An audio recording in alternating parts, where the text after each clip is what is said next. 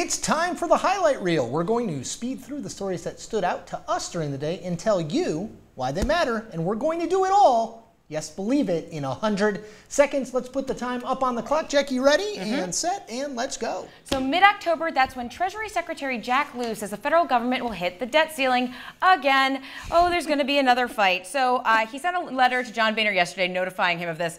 He said today on CNBC, the president is not going to be negotiating on the debt limit. Boehner said yesterday, the day he received the letter, we're going to have a whale of a fight. Whale of a fight. Whale of a fight. South Carolina Governor Nikki Haley, Republican, will seek a second term. Now, of course she's going to seek a second term. You say, well, her numbers aren't great. There was some question she might not. Here's what's interesting. Kind of a Republican murderer's row of governors were there for her. Scott Walker, Bobby Jindal, everybody, Rick Perry of Texas, sort of everybody there to celebrate Nikki Haley.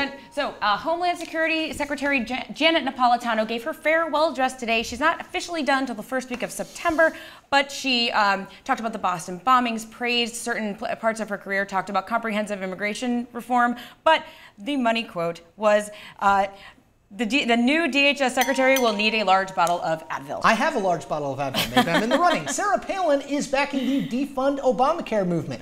Not terribly surprising. She put out a statement in the Senate Conservatives Fund, which is sort of where all the opposition to Obamacare and defunding it is sort of sitting at the moment. Ted Cruz, those sorts of folks.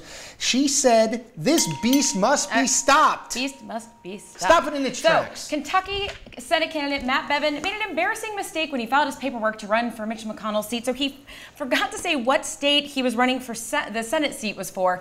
Now, here's the thing, you're running against Mitch McConnell, you can't really make these mistakes. They've already started hitting him for this. They're already poking fun at him. He will pick you apart.